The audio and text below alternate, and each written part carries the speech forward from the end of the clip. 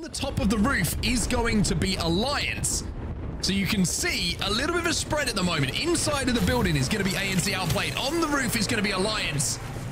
And then just underneath is going to be Passion UA. It is a cake, which doesn't taste too good for two teams, but one of them is their favorite flavor. Hackers has taken an angle, though, again, just using that Pathfinder to get into a different position, to get a different sight line so they can just work together here. This should be Alliance's game, but we need to see something from one of the other squads to try and escape.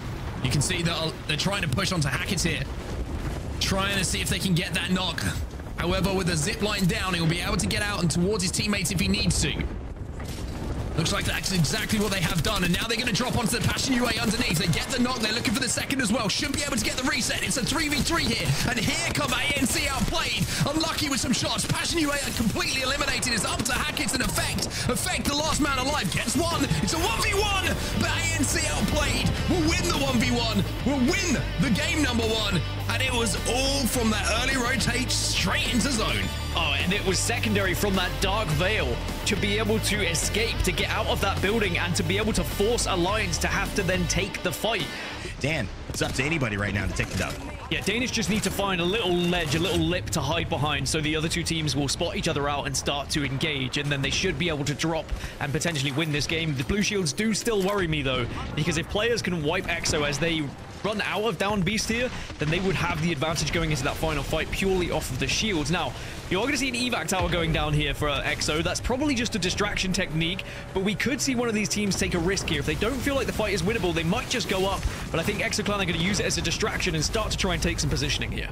Slayer's doing a great job on the Watson, a character we don't see enough in these final zones, and we'll continue to see this character, though, in EMEA be represented, as well as APAC North. Maybe it'll just tilt the tide coming back into the full-on meta. So far, though, EXO Clan not worried about defenses. They're worried about being offensive as well. Smokes from above from Danish.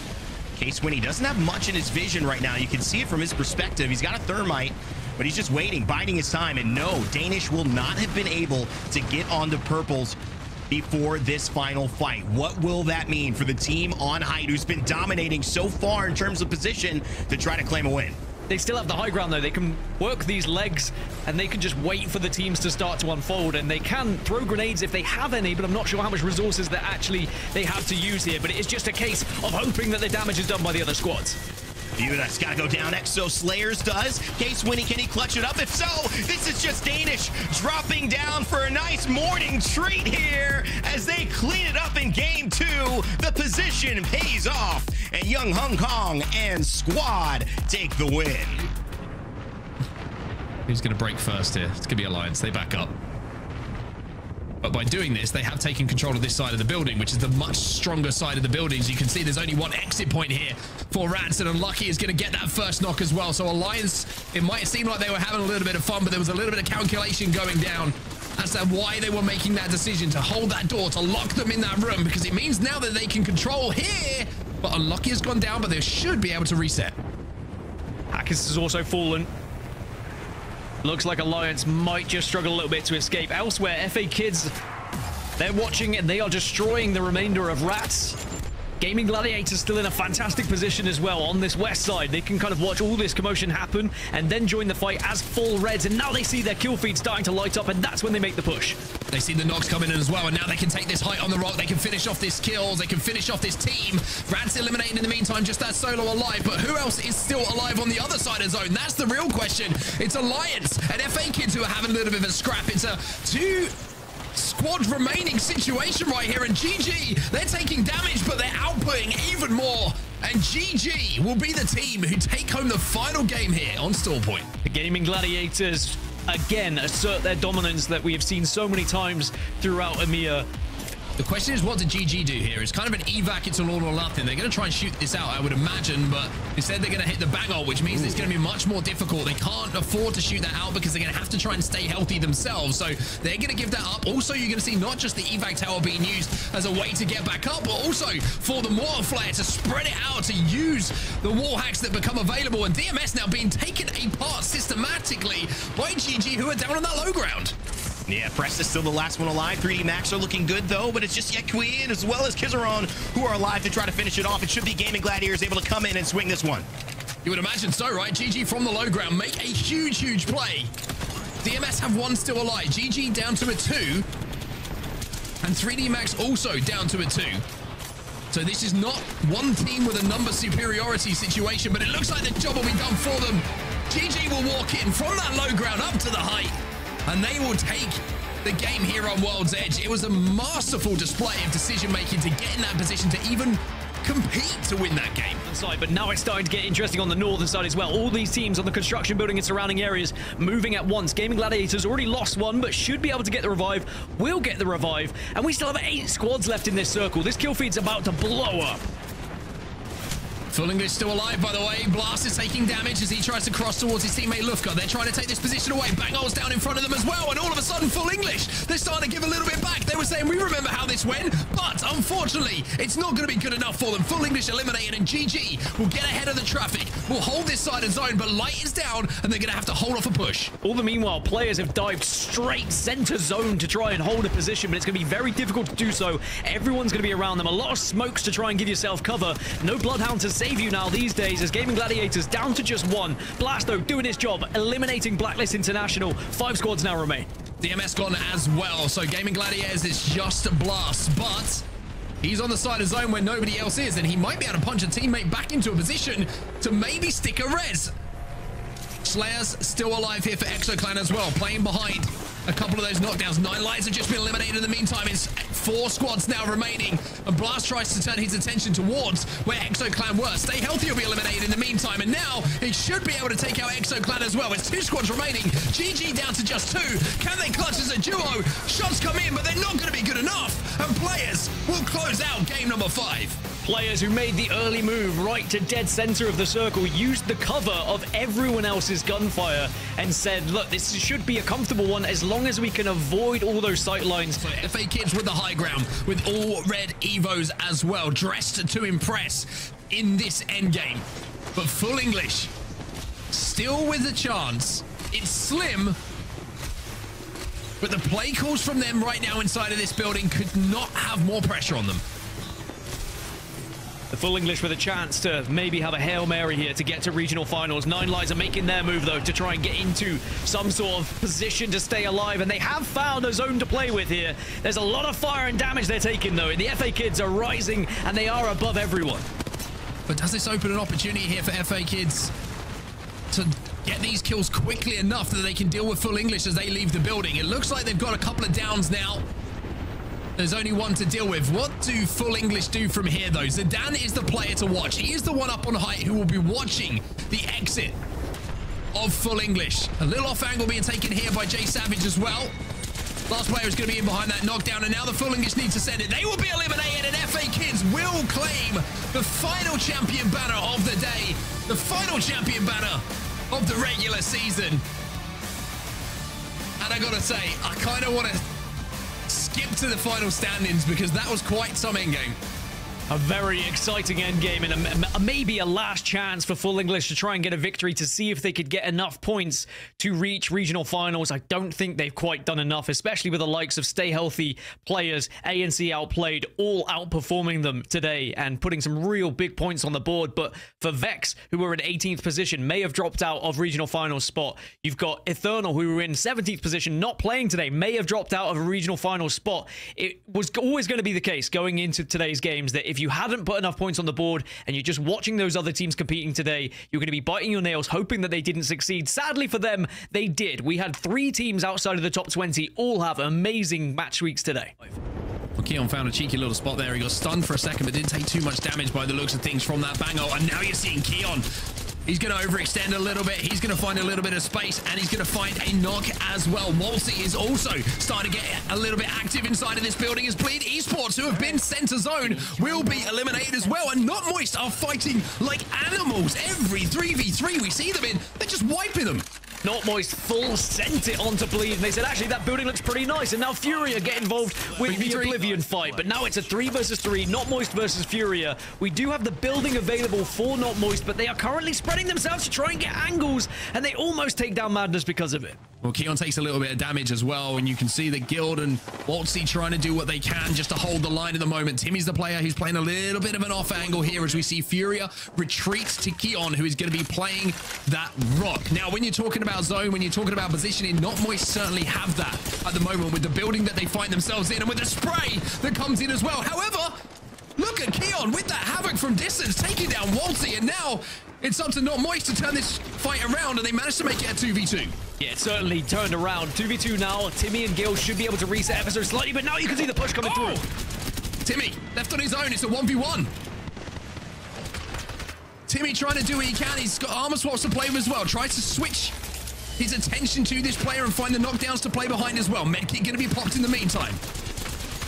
Lot of pressure coming in. He's trying to stick this medkit, and if he can, surely he's in a position to clutch this up. And oh, Timmy! Timmy will win the 1v1. He will clutch. And Not Moist will be your champions in game one. And Not Moist, how important could that win be right off the rip? Designful has a chance to create an opening with his Sentinel. If he can hit a headshot, then maybe he can change their fortunes. It's a difficult thing right now, and this is the Bangalore ultimate. That's going to force them to either take this damage or move.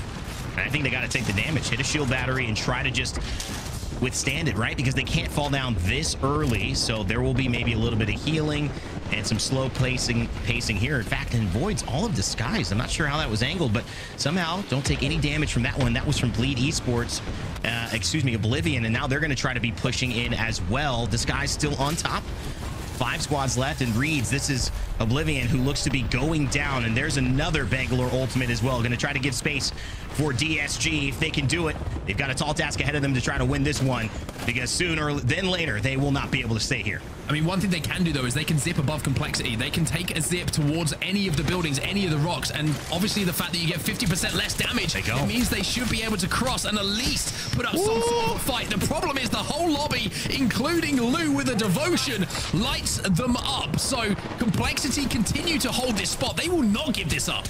And Complexity are doing everything they need to do. This could be a win for them, but they cannot throw it here. Lou inside the building. Kimchi locking it up with the ferrofluid onto the doors. Rambo and Native pushing in as well. Snipe down, taking a peek. RKN with a thermite. It misses. And there's a Gibraltar ultimate. I can't believe a defensive bombardment's in a final zone in the ALGS in match day 9, but it's certainly doing damage. Native, they're still alive, but Complexity come in, and it's Complexity making it as simple as possible. They get the W to close out game number 2. So now it's a straight 3v3.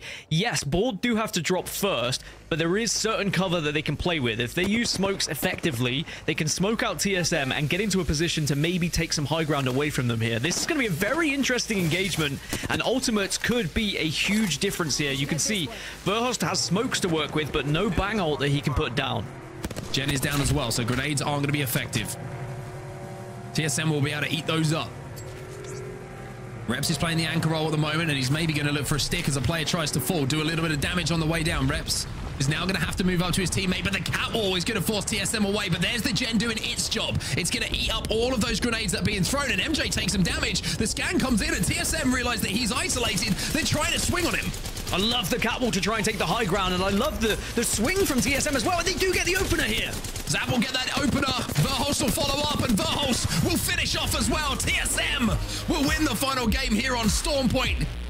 And the Watson pick was one of the big reasons for it. Great shots initially, great recognition of where that player was a little bit isolated, and TSM, they execute beautifully.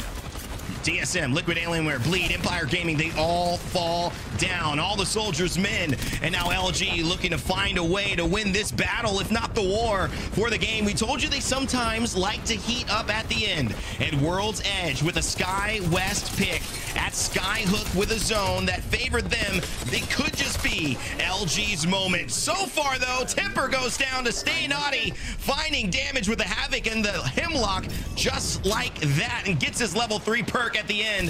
He may not need it, though, because he's still got EEC and LG to go through. And what a contrast it is from LG, from early exits on Storm Point with a bad POI to the best POI here on World's Edge and making it count. Now it's a 3 versus 3 against Cloud9. LG do have the north, but the zone is going to pull them a little bit further south.